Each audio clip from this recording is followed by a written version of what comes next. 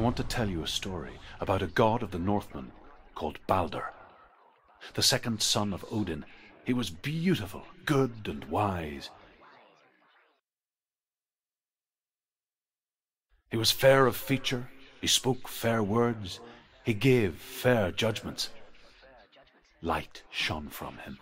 Only good things were told of him. Yet he was the first of the gods to die.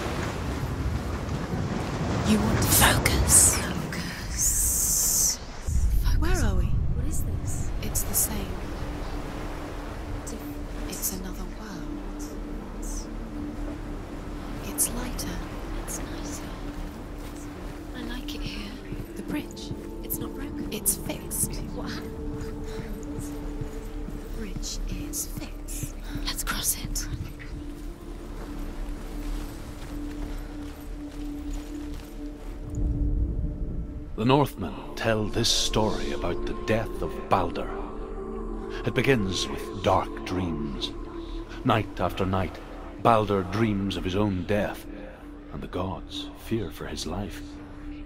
So Balder's mother makes everything in the world: fire, water, iron, stone, earth, wood, beasts, birds, serpents, poison, sickness, swear an oath not to harm her son.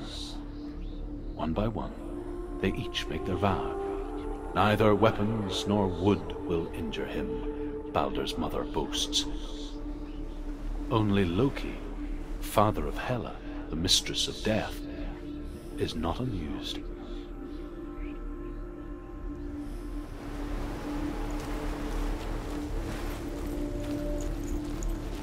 Dillion, isn't it? Don't forget. You can.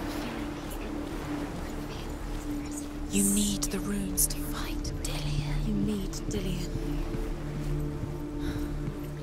He's waiting for you. He always said he would. He's close. It's about you. Feel he's close. He loves you. Calling you. Dillion. Dillion, we're here. Dillion. We're nearly here.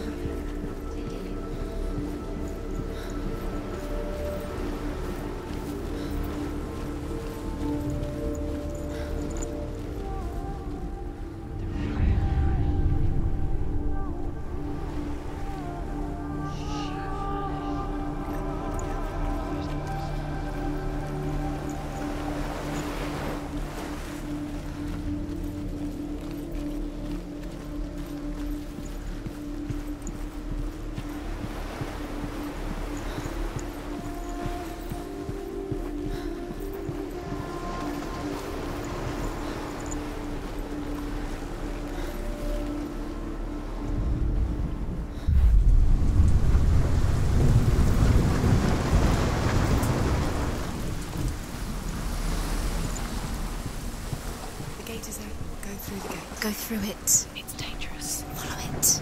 What's behind the gate? Where will it take you? It's not safe.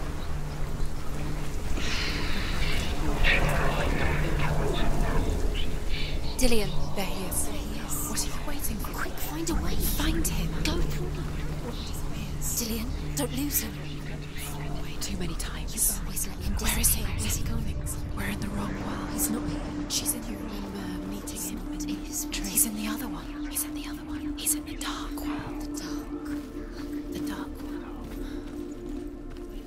The world once seemed so simple. Black and white. Darkness and light. narrow dividing lines of our own making. Dillion taught her to see further, to peek through the cracks and see the worlds of colour stretching away from the gloom. And Senua explored new paths into the unknown. Is it really true that all things promise to keep him safe? I did not ask the mistletoe, Baldur's mother confesses. I thought it was too young. Oh dear. He's the reason she's alive at all. The gods feast and rejoice and amuse themselves by throwing spears and stones at Baldur, striking at him with sword and axe. But he comes to no harm, whatever they do. The gods never cease to wonder at this great marvel. But Loki shapes himself into a woman and asks Baldur's mother, is it really true that all things promise to keep him safe? I did not ask the mistletoe, Baldur's mother confesses. I thought it was too young. Oh dear.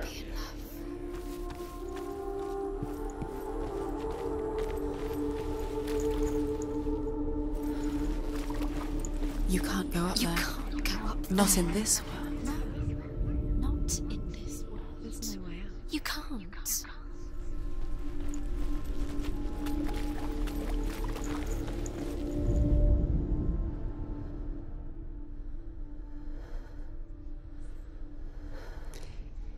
He didn't believe that she was cursed. He saved you when everyone else turned their backs.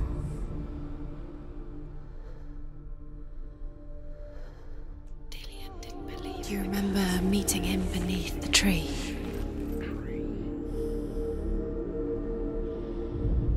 He saw who she could be. He saw who she really was. He saw the warrior within.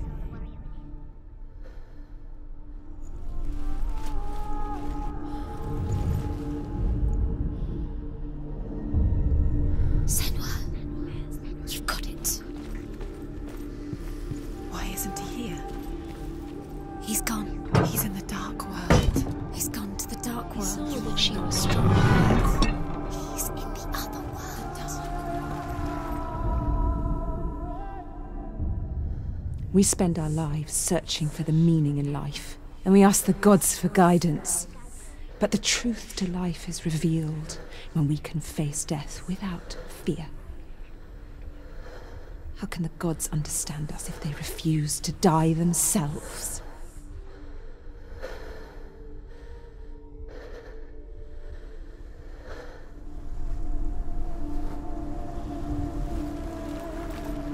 Dillion undoes the curse. What does it feel like to feel a love so strong?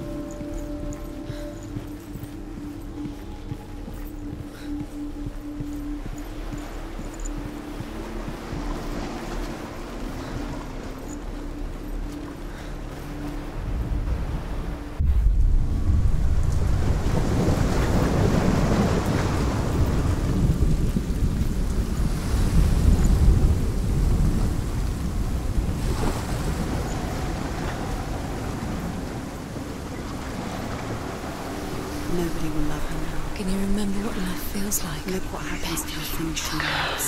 She destroys the things she loves.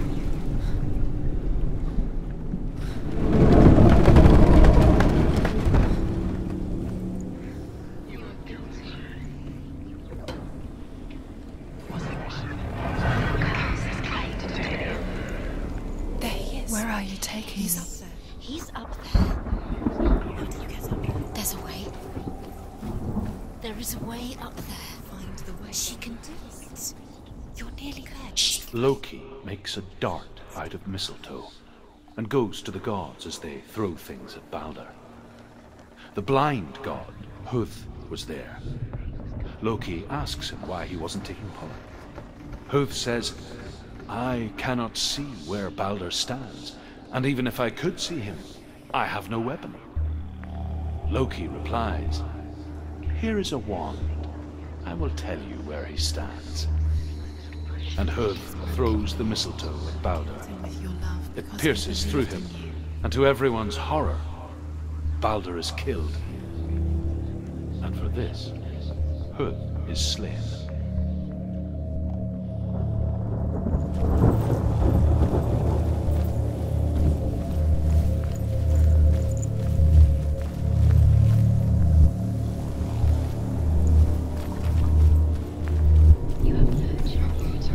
Dillion doesn't know who killed him, but we do.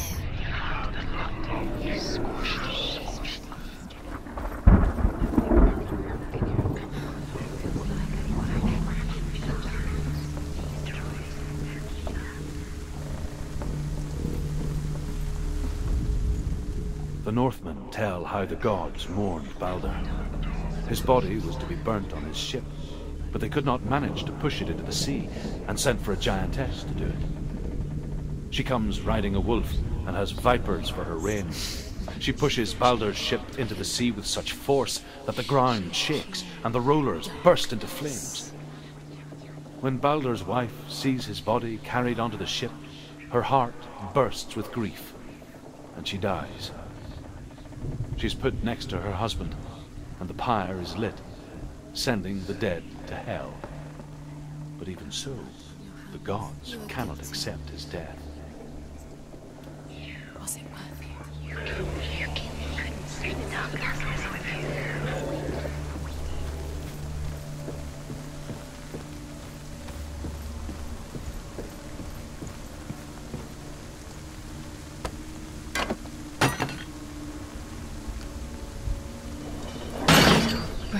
You killed him. You couldn't see the darkness within you.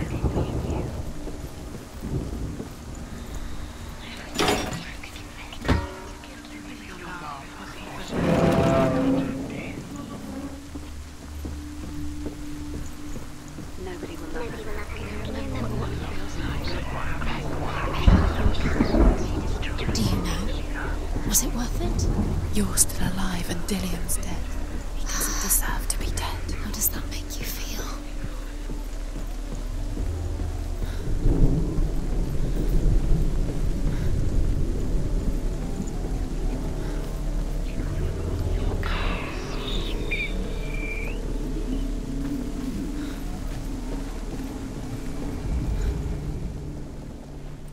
He led you astray.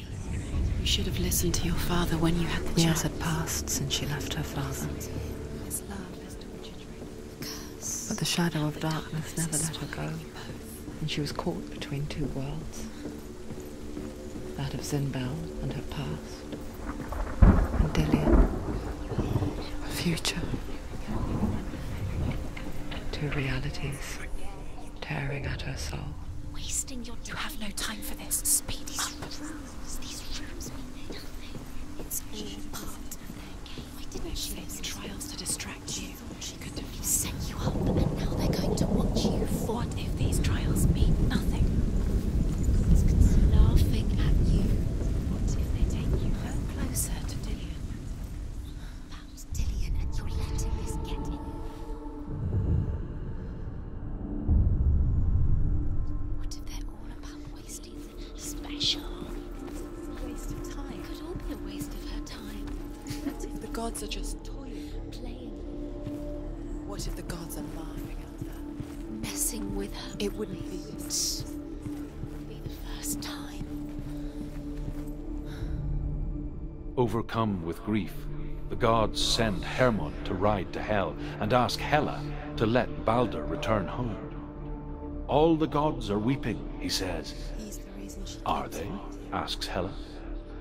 We shall see if he is truly missed. If everything in the world will weep for him, he shall go back to the gods. But if even one thing refuses, Balder stays with me. The gods send messengers everywhere. Weep for Balder! Weep him out of hell! and everything wept. Men, beasts, earth, stone, trees, metal, everything, except for a giantess they found in a cave. Balder was never my friend, she says. Let Hel keep what she has. The Northmen say that the giantess must have been Loki in disguise.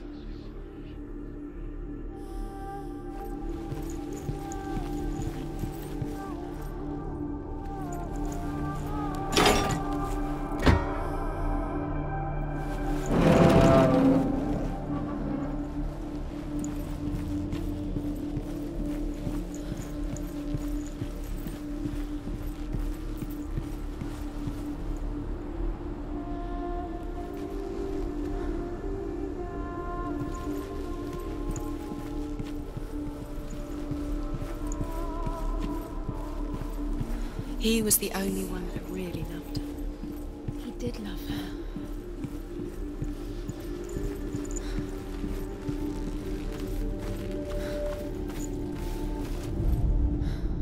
Your curse has claimed Dillion.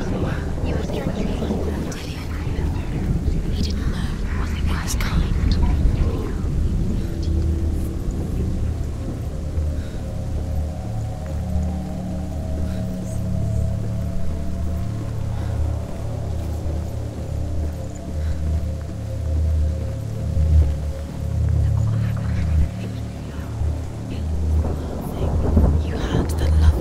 Squashed it, strangled it, flattened it.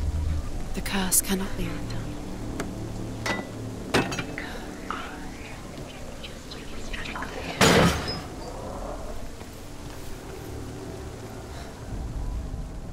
He was the only one that didn't mind the curse. He loved her so much.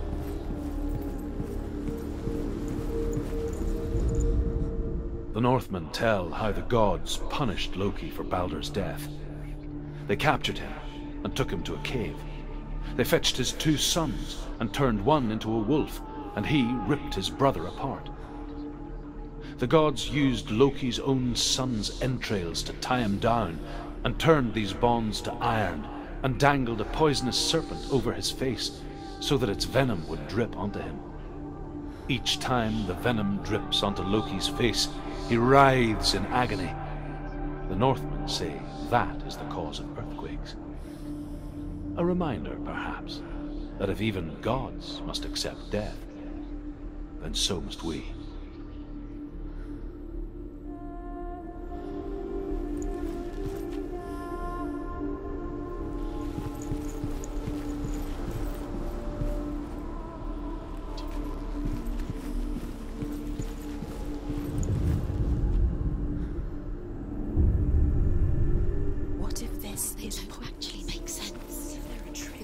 Were lying.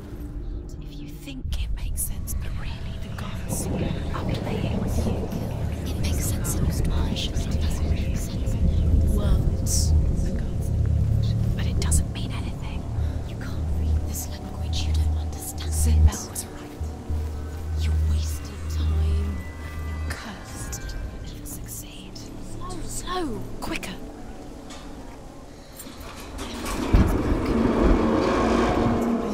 Because he believed in you.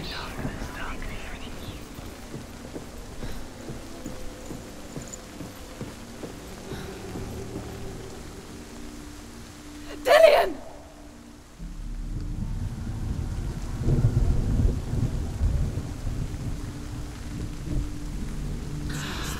Yes. Dillion never much cared for the underworld, and looked dimly upon the druids, like her father, Sinbel. I guess he took after his father, a chieftain who believed nothing he couldn't see, and he happened to be blind. She felt safe in Dillion's arms, and to see the world through his eyes. Slowly, the darkness that had bound her so tightly began to unravel. You're going to fall, careful. No, she's not. She's not going to fall. She's strong. She's steady. She can do it. You can do it, Senua. There he is. Go to him. It's your fault. He's disappeared. You've lost him to the sea. He's gone. You've lost him to him. Just gone to the water. He's drowned.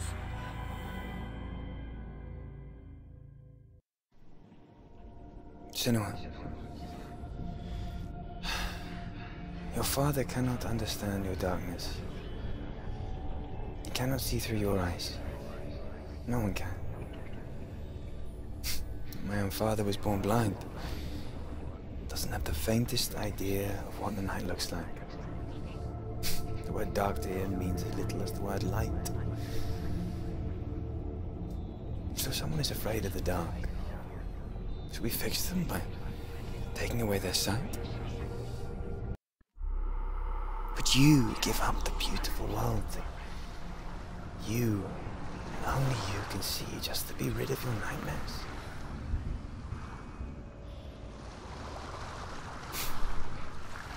Or is this the price you pay for the gift you have? A gift that makes you so special in my eyes. Just another part of the person I love.